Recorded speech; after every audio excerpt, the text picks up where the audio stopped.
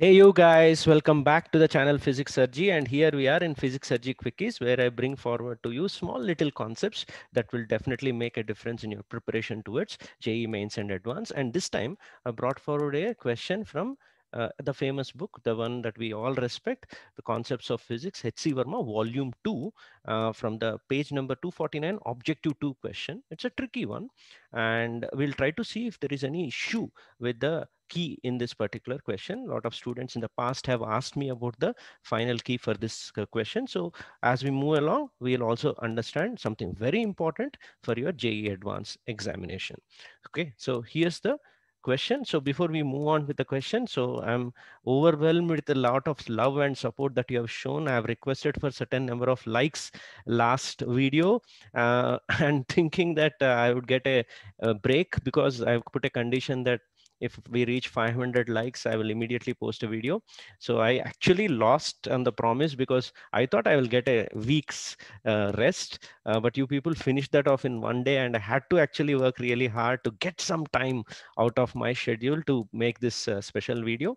And I will do the same thing. So I underestimated you at that point, maybe overestimated the conditions on the subscribers. So I'll change both of them a bit this time, right? So let's go ahead with maybe 1.5k likes, that is 1500 likes for this video, and or you can say or 200 subscribers. Okay, so try to give it a like, it's free, and especially if you like the video, and also share the content so that I do get the subscribers and we keep making greater and greater videos as we move along towards your preparation. Okay, so all and good, let's try to go ahead with the problem statement. You want to give it a try, pause the video, have a look in, and then move forward. And we'll top the video with the two practice questions on a similar situations at the end of the video. Okay, a steady electric current is flowing through a cylindrical conductor. There are four options. Electric field at the axis of the conductor is zero. The magnetic field at the axis of the conductor is zero. Electric field in the vicinity of the conductor is zero. And the magnetic field in the vicinity of the conductor is zero. Okay, so these are the four options. This is more than one correct type of question in objective 2. You're supposed to mark the appropriate answers. Okay, so I hope you've given it a try. Let's try to see the concepts involved. First simple concept, but most of you know, that's why I'm going to skim through it very quickly, is to estimate the magnetic field part. Okay, so in a straight conductor, which is cylindrical in nature, the B outside can be estimated by using Ampere's law, this particular loop. That is what we have written here. And B inside can be done using this Amperian loop. And when you do that calculation, we all know the standard result that we get for outside is mu naught I by 2 pi small r. R is the distance from the axis, and B inside comes out to be proportional to small r.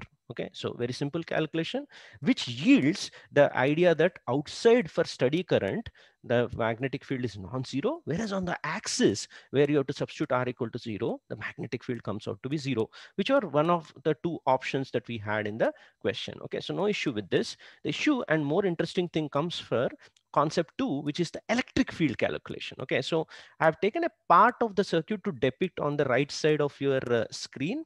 There is a long cylinder, so minus infinity to plus infinity I have depicted, and we are considering that there is a current which is uniformly distributed, which is a J, current per unit area, which is due to the electric field inside. We are using Ohm's law.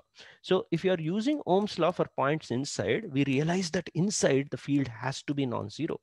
So without considering in the question, right, he has not mentioned anything, we are always supposed to take the resistance is not equal to 0. So we are using Ohm's law. So the J has to be equal to sigma E, let's suppose, then field has to be non-zero. Okay, right? Performing the circulation along the path which is taken here. Can you see a green path that I have chosen?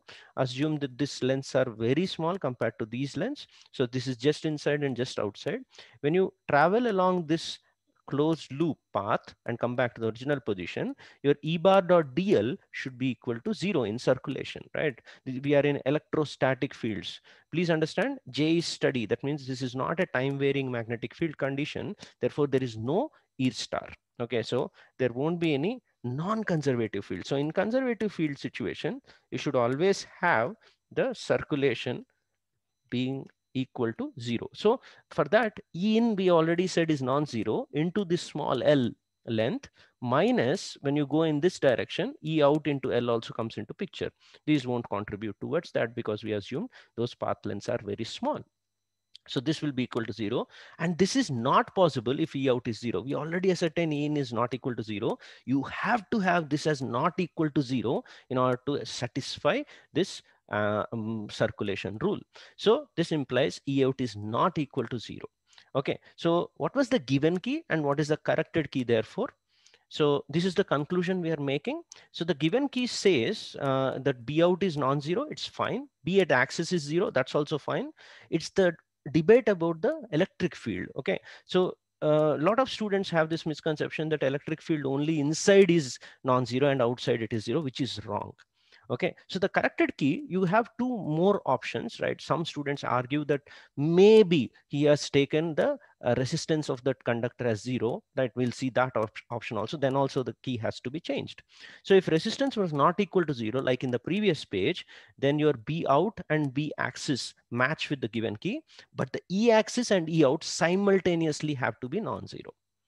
Or if I am taking it as a perfect conductor, okay, then E axis, if it is considered to be 0, there is no need of any field inside a perfect conductor for the current to flow. There is no resistance. Okay, so then you can say E out is 0. You cannot have one non-zero and one 0. That was the issue with the key.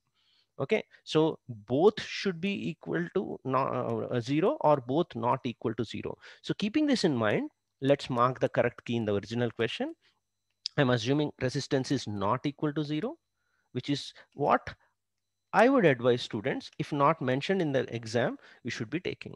Okay, right? So it's cylindrical conductor. This is a practical conductor that we are talking about.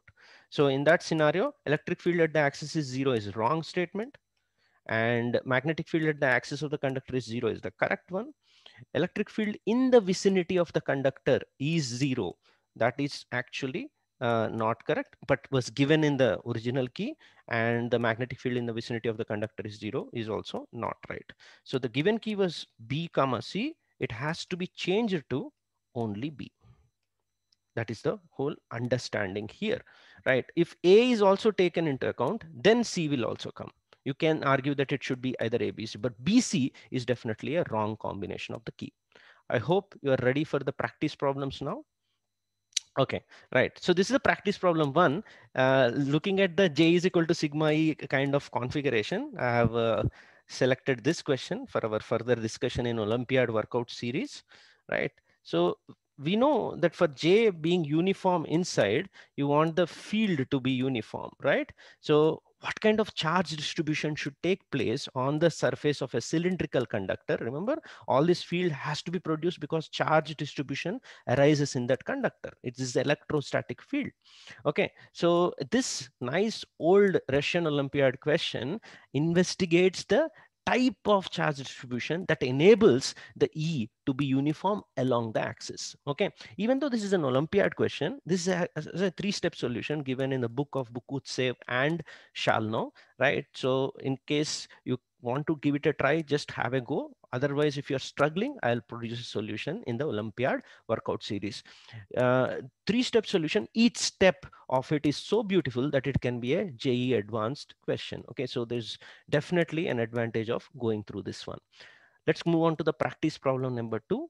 Unsurprisingly, it is from Irido. Again, a less seen problem by the students where a beam of protons in a cylindrical round cross section are moving, and it tries to target the electric field calculation on the surface of the beam and also the potential difference between the surface and axis of the beam.